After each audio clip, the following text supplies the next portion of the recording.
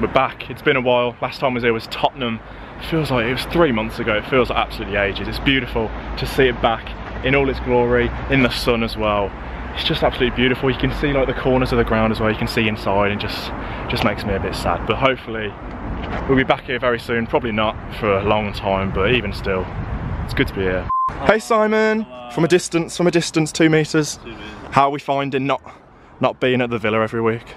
Pretty depressing, isn't it, really? It's sad. Yeah, I'm waiting for it to all start up again behind closed doors, but I don't know, I miss it. We'll be back.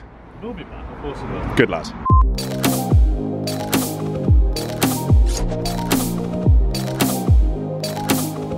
Right, morning fellas, welcome back to another Villa on Tour video. We are here. It's been 3 months, I think. The last time I was here was Tottenham at home, and that was like middle of Feb, so that feels like absolute years ago. As you would have seen, I just had a quick walk around the stadium. It makes me really sad, like even when I was coming in on the motorway and you could just see it in all its glory in the sunshine. It's really sad. It is really sad. But today I'm just here for a little general chat basically about football, what's going on in England, Germany, Spain, you know how it is. So get yourself a cup of tea, sit down, it's just a general chat, haven't got too many notes. Of course as well, quick plug just before we get on to the video, quick shout out to Luke Roper, link in the description to the new Dapper Villain range. 30% of all proceeds are going to the University of Birmingham Hospitals, so fantastic cause. Any other items as well, max 30 for 30% off, you know how it is. But without further ado, on to the football. A year ago as I'm filming, like, we were getting ready for the playoff final, and then fast forward a year, we're 19th in the Premier League. And it's just an absolute mess how we are. I know it is sad, it is annoying, but we've got to do what we've got to do. Hopefully we'll be back here very soon, but to be honest, it's not really looking too good. So in the first part of this video, I'm going to talk about football that actually has come back in Germany now.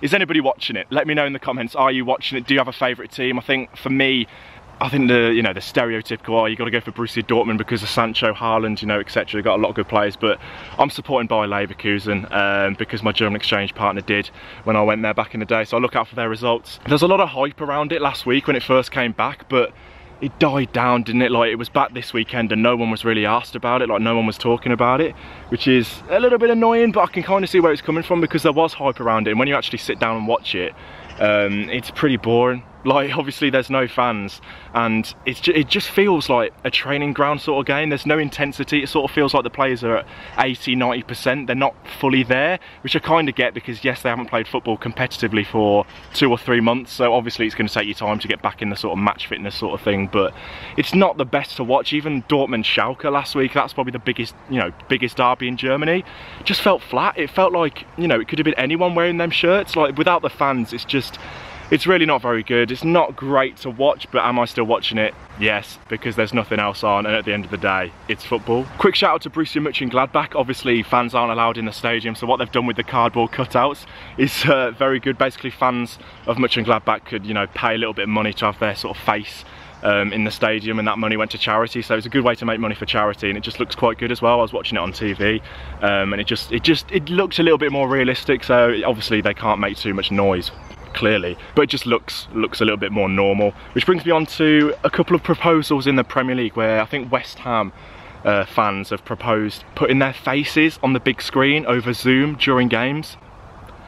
What could possibly go wrong? But anyway, back to German football. I think there was an iconic picture of Haaland when he was celebrating against Schalke, and no one was celebrating with him. It was just really weird. Obviously, players on the bench aren't allowed to sit next to each other, so they're all spaced out with masks on, yet players can, you know, spit everywhere on the pitch and, you know, tussle with each other from corners. So I don't really get that, but obviously you can't play football without players sort of getting near each other, but it's just weird. Like, when you sit down and watch it, it is just weird. It's so strange to watch. Obviously, I think Spain have announced in the last few days that they're trying to return to La Liga in I think it's 8th of June they're coming back. So next couple of weeks probably, but yeah, for England, I'm going to talk about Villa now. What's going on? If you follow Villa on social media and stuff, they've been posting pictures this week. Saw Dino back in training, Grealish, Mings, pretty much everyone. So they're sort of training in groups of 5, I believe it is. No contact, obviously socially distancing like they should. But it's just strange, isn't it? And it is good because you can get back into the feel of things. You can go back into Bodymore Heath and it feels a little bit more normal. You can get a feel for the ball again. But with no contact, it's not proper, is it? It's not proper training. But I think I was listening to 5 Live on, I think it was last week. Matt Target did an interview and he was saying, like, it's going to take 5 or 6 weeks for players to get fully fit, and even then, you know, first game back, they're still not going to be match fit. So even, you know, 5 or 6 weeks, like Matt Targett said, that's going to take you to July now. So the Premier League have got a lot of thinking to do. Apologies if you can hear the wind as well, by the way. I'm obviously outside. It's a lovely day, but the wind's a bit mad. But anyway, I'm going to talk about Tyrone Mings because I like what he's been doing on Twitter recently. He's been pretty active on Twitter. I think he's talked about you shouldn't believe anything in the press, where he's talked about 40-minute halves, playing in Australia, playing in a mask, playing without slide tackles, whatever it is. So it's quite refreshing to see a player fully sort of have a go at the media and say, look, if it's not safe and we can't play properly, just don't bring it back. But in other Premier League news, Troy Deeney. Now, I'm not the biggest fan of Troy Deeney, as many Villa fans aren't. Deeney wants to score! Deeney wants to score! Deeney wants to score! Deeney wants to score! But you've got to give him credit for what he's done. If you don't know, basically he said, I'm not going back to Watford training because I've got a 5-month-old son and he's got breathing difficulties. And look, I don't like Troy Deeney, but you've got to give him credit there. I'm fully behind him on what he said there, like fair play to him. Because yes, he's Watford's captain and they're in a relegation scrap, so it's not going to be easy for them. But if it's a threat to life and you've got a son at home who's very young and he's got breathing difficulties, I'm fully with Troy Deeney. I think N'Golo Kante as well has said that he doesn't want to go back to Chelsea training. Again, fair play to him. If you don't feel safe, I don't think you should be going into work. And oh, it's such a weird one. Like, it's unprecedented times, as everyone keeps on saying, but it's just strange, really strange. On a slightly more entertaining note, all the pictures obviously coming back from training, the players' haircuts have got a bit out of control. I think Grealish's beard is a bit mental, his hair's a bit mad.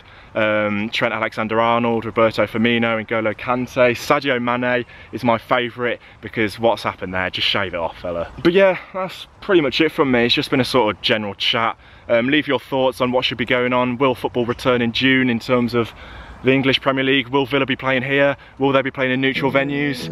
I really don't know, but leave your thoughts in the comments below. If you have enjoyed the video, please do leave a like. I'm meant to be meeting Simon in a little bit, so I might get him on the video. Obviously from a distance, 2 meters, socially distancing, it has to be done. So yeah, if you have enjoyed the video, please do leave a like, subscribe if you are new. Up the Villa.